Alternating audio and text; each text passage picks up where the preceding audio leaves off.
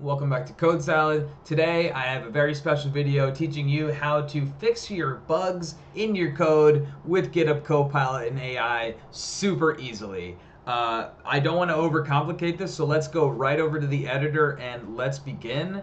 If you know React.js, you'll be able to follow along pretty easily, but if you don't, I'm going to try to explain what this code does. I've pre-written some code here that is knowingly pretty buggy. And I'm going to fix this code with GitHub Copilot without putting pretty much any brain power into it. I'm going to quickly explain what the component does. This is simply a UI component that is supposed to display a input for you to input your email, and it's supposed to pluck the first part of your email, the part before the @ sign, and make that your username, display it on the screen next to the input, and also have a submit button that does something, right? And this is just a simple component that essentially doesn't do anything, but as you can see, there's a bunch of errors going on. And I'm going to show you how to fix that with Copilot. So right now I have the GitHub Copilot extension installed. You can see that on my left-hand side. I have GitHub Copilot installed, and I'm going to simply hover over this bug here for get username, which calls a function below, which is supposed to split off the email perfectly. And get your username. I can click quick fix on the error and click fix using Copilot.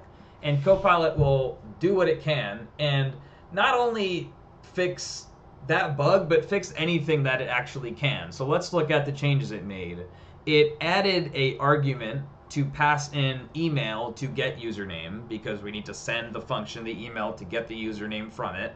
That makes sense. Now, it made another change as well below, which changed this function called onInputChange. Now, if you know React, you'll notice that below where I have onInputChange, it's on the onChange attribute of the input. Now, in order to properly link this to the input, you need to have it accept an event, not just a string. The onChange attribute of the input will not emit a string, it'll emit an event that has that string embedded within that object. And that's exactly what this code did. It plucked the event instead of a string and then went to the event.target.value. And I'm going to accept that change. It fixed 2 bugs with 1 stone. I had to click fix in this area, but it decided to fix 2 places. Pretty cool. All the bugs are not fixed though. This one below, you'll see I cannot find some bit. So I'm going to go ahead and write a function, const on submit, and I'm going to make this function pretty much do nothing except make a console log that says submit. Now, you'll probably catch what I did. I spelled it wrong, right? But instead of listening to my code editor telling me what I probably did wrong, I'm just going to say fix using Copilot. Because again, I'm going to put no brain power into this, and it's just going to do it on its own. There you go. It fixed the spelling for me. I'm going to accept that, and I'm going to run a format to clean everything up, and there we go. Now, if I launch this in my editor, you'll notice that we still have a bug. I'm going to go ahead and reload my browser here, and well, once the server loads up in a second, you'll see on our local host here, it kind of looks pretty bad, but we didn't style the app, so that's expected. I entered an email, foo@bar.com, and you'll see that while it is displaying the username like we expected, it's not displaying the proper part of the email that would be the username, which would be foo in this case. We want the first part of the email to be the username.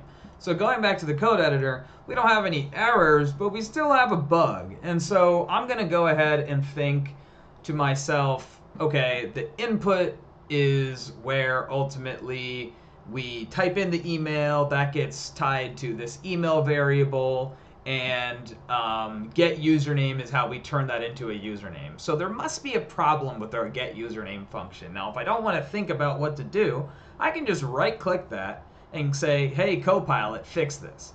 And if it doesn't know what it's doing immediately, it's going to ask me, what would you like to fix in your code? And I'm literally going to explain to it. This is giving me the wrong part of the email. I need the first part.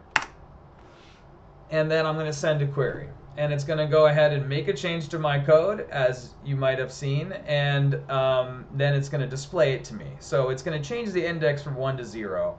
Indexes start at 0, so in order to get the first thing, I need it to be 0. That's correct.